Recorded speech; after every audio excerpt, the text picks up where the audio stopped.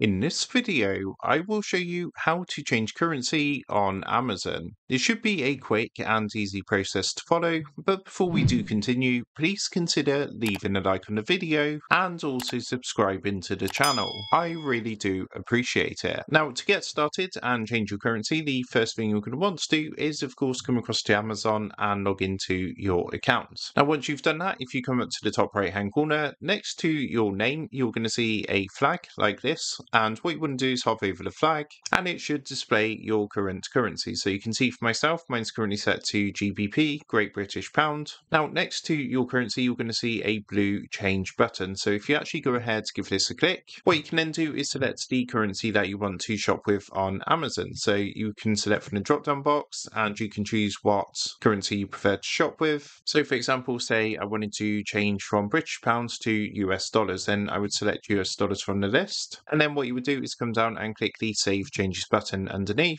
And as you can see, if we now go back and hover over the flag, you can see my current currency is now set to USD. So that's how to change currency in Amazon. With that being said, I hope this quick tutorial did help you out today. And if this did help you out, I would really appreciate it if you was to consider dropping down below the video, leaving a like, and also subscribing to the channel. With that being said, I just want to take a minute. Thank you guys for watching this quick tutorial, and I will see you in the next video.